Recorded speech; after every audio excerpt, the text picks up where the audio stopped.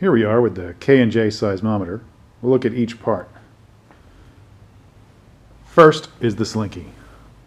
We've hung it off of a mounting magnet sticking to a steel plate, but you can hang it any old way.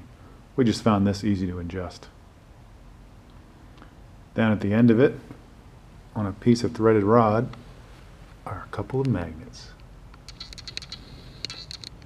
We used two RC44s stacked together, which fit nicely in our coil.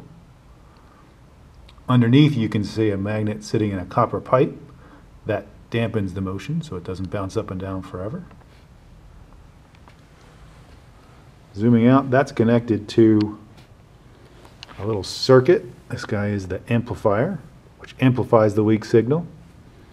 This is an Arduino board, which converts that signal into a digital signal, which it sends via USB to the computer. And here we can see the output of it, which is going crazy right now because we just bumped the seismometer and touched it. And here is our seismometer in action. Since earthquakes are few and far between, we do a jump test to show how it works. Watch closely on the screen to see the lines jump up and down. It settles down pretty quick.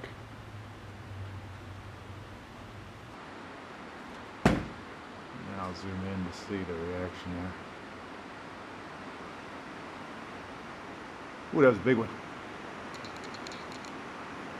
You can easily see where we walked in and both jump tests.